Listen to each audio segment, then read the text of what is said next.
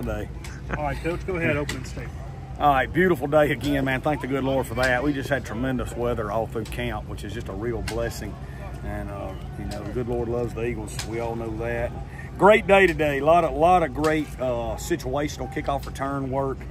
You know, got some really good third down work, some fringe third downs where it's on the edge of third and short, third and medium, edge of third and medium, third and long, and then some third and extra long work for the first time. Just the thought process of that with our defensive kids, you know, and thought we were a little slow early, you know, coming off a physical day on Tuesday. I thought Des Baker really got us going, man. He is a hitter.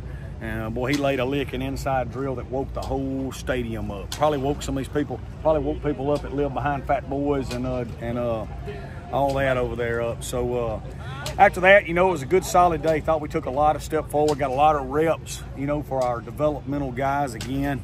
And you know, I think we're practicing better and cleaner. It looks like real football. It looks like what it's supposed to look, you know, more so than probably, you know, at any time. And it should, you know, it should with the way we recruited. But you know, we'll lift and meet tomorrow, and then we'll do some situations again on Friday, and then we'll scrimmage for a long time on Saturday. You know, so with that, I'll open it up. Any more takeaways from after you dissected that film from yesterday from those live periods? Yeah, you know, I thought defensively we had 10 guys doing what they're supposed to do and one not, and it happened a bunch. It was a great learning and teachable film for all of our guys. You know, we had some misalignments on the D-line a few times, especially some short yardage stuff that would have gapped us up and made us better. We had some secondary fits where we just didn't get to our landmarks. And then we just had some really good football play by our offense at times too. You know, the touchdown from Rodemaker to Kyron Heath right there, I mean, geez, that's a big boy play, you know, by two really good players. And you know, I thought Drake did really good in the low red. Just, you know, we made some plays offensively, and our offense is really executing at a high level right now. Our O-line's playing at a high level. Defensively, I thought we took a step forward today with that, of getting 11 people on the same page.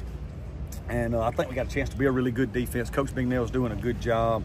Our offense is throwing a lot at them, and I thought it was a step forward with that, you know, today.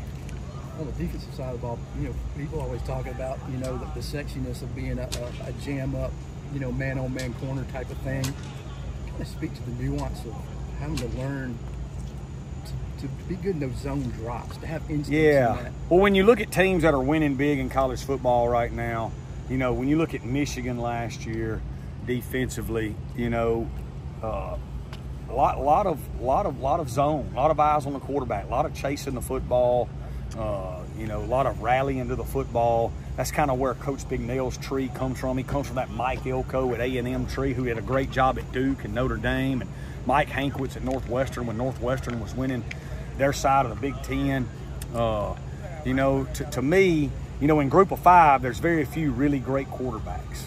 You know, so if you can make an offense snapping again, you know, it's really, really hard for a Group of Five offense to go 6, 7, 8, 9, 10 play. It's hard for an NFL offense to do that, but especially a Group of Five quarterback. So, you know, I think, and with the way we've recruited with our D-line, I think we can continue to make them snap it again and execute. One of them D-linemen will win. All of a sudden, you get to 2nd and 12, then you get to 3rd and 9, and then they're putting. Or you get a takeaway or a turnover, which is something we're really focusing on. It's putting ourselves in a position to get more of those, and you've seen that throughout fall camp.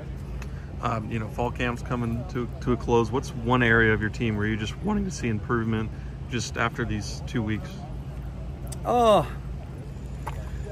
You know, Dima, I think you know, wanting to see us get 11 people doing what they're supposed to do defensively with everything our offense is showing them. I think that, and I think we want to continue to get sound in the kicking game. That's been a big point of emphasis, and we're headed that way. And then continue to build depth, right? We know it's a long season. We've been through that here.